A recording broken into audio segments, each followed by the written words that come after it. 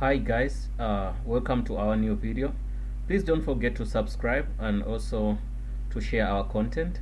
Today we're gonna fix the error which says which talks about Carl. So what we're going to do, look what happens here. If I select this and I also control select this and I type my message here and I say hi and I try to send, it tells me all this part works nicely, says successful. But now when you look here, it says Carl, it gives us this message, this error. So what are we gonna do? We go to our terminal and what we do is like we say apt-get. If you're not sudo, you have to put sudo. If you're not root, apt-get install gonna be php dash carl, then hit enter.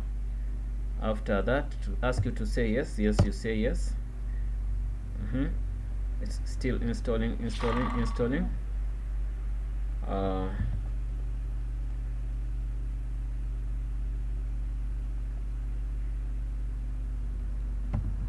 installing. Let's wait after installing. Yes, it's done installing.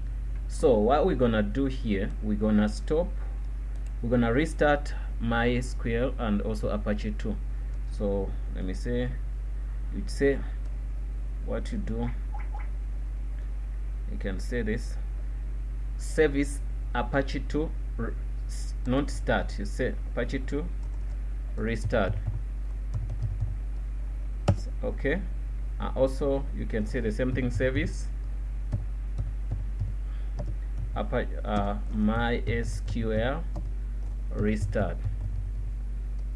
Hit enter. Also after hitting enter, you can go back to our browser and you go here and you select one here and say hi and say okay.